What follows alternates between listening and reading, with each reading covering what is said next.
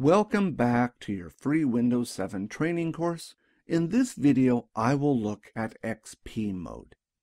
If you have an application that you cannot get running in Windows 7, XP mode may be your last option to get that application running with Windows 7. Even with the options I looked at in the last two videos, you may have problems getting software to run on Windows 7 that was designed with operating systems such as Windows XP in mind. When running in this mode, the software is run in a virtual PC. This is the same as running two PCs on the same computer. This puts more load on the computer and also increases the amount of RAM the PC needs. This is why it is considered a last resort. The virtual PC is running Windows XP Professional with Service Pack 3, so any application that works on this operating system should work in Windows XP mode. To use Windows XP mode, you need to be running the Professional, Enterprise, or Ultimate editions of Windows 7. Let's have a look at how to install XP mode. To use Windows XP mode, you first need to download it from Microsoft.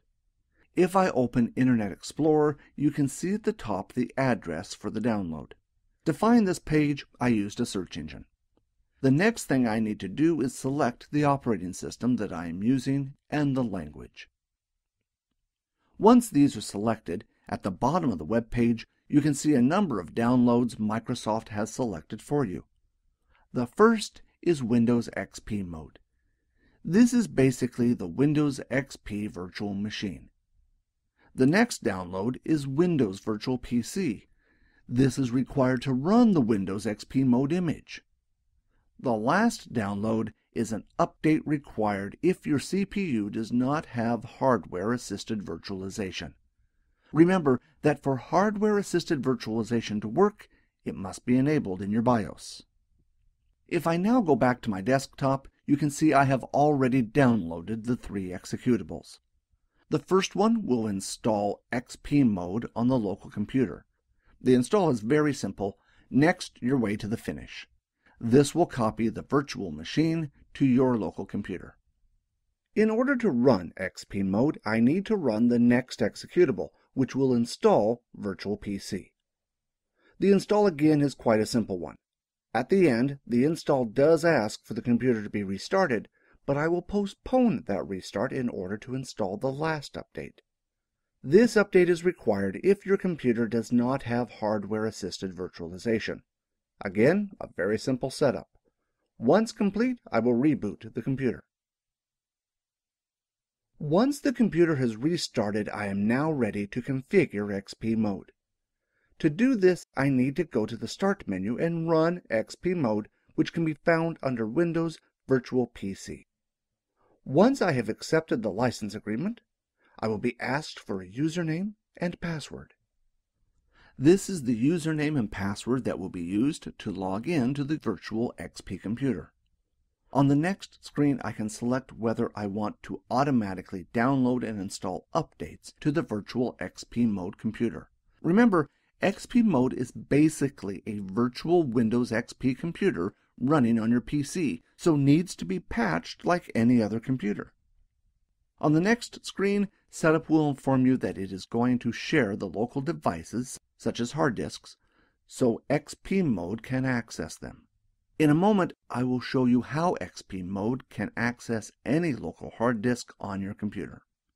Once I press Start Setup, the final configuration will be completed for XP mode to run on this computer. The process does take a long time to complete, so I will pause the video and return when it is almost completed. Once the setup is completed, I will be given access to the desktop for the virtual XP mode computer. If I open Windows Explorer, you can see that there are a number of shares that have been mapped back to the local computer. This gives me access to the floppy disk drive, the C drive, and the CD-ROM. On the Windows 7 computer, I have downloaded a powerful calculator supplied by Microsoft.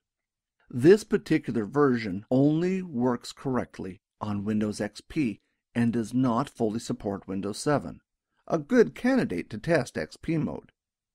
I will now install the application on the XP Mode virtual machine as I would any other application. The install for this application is simple. Once again, I next my way to the end. If I open the Start menu, you will see that shortcut has been created to run this application. If I now close Windows XP Mode, the virtual machine running XP Mode is placed in hibernation mode. While in hibernation mode, it does not use any resources on the local computer such as CPU and RAM. If I now go to the Start menu and open Windows XP Mode applications, I can now run a shortcut for the application that I just installed. Notice that when I run the application, I get a message saying that a user is still logged in to XP Mode. To prevent this message occurring, you are best logging off the virtual machine or shutting it down. Once the virtual machine has started up, my application is started. Notice that the application is now running on my Windows 7 computer. This application, however, is still running on a Windows XP virtual computer. If you look at the title bar, you can see that it is the Windows XP title bar. It is more noticeable when I open another window for you to compare them with. You can now easily see the differences in the title bars. If I now go into the File menu and select the Load function, again, the local computer is accessible through these mapped drives. Having the application interact seamlessly with the desktop does make it less noticeable to the end user that the application is in fact running on a virtual machine. However, given that the local drives are still accessed via mapped drives, XP Mode is not a perfect solution, but in some cases may be your only solution. This concludes application compatibility. In the next video, I will start looking at application restriction. That is, deciding which applications your users can and cannot run.